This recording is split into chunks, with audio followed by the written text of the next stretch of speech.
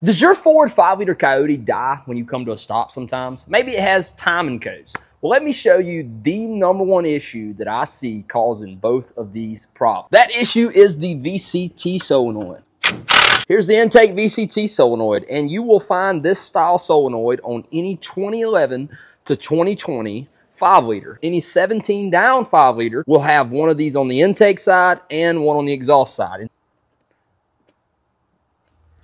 This one is a little bit different. It has screens and it basically blocks and allows oil pressure come in here, come out here. This style solenoid is the one causing the issue. Ford has some bulletins out about actually applying 12 volts to this thing, trying to make it command back and forth and clear up the trash or debris that's in them. My experience is that once they start, put a new set of them in there. I'm gonna sell you a set of valve cover gaskets and valve cover grommets so that we're not leaking oil, but this is the #1 issue I see on the 5-liter.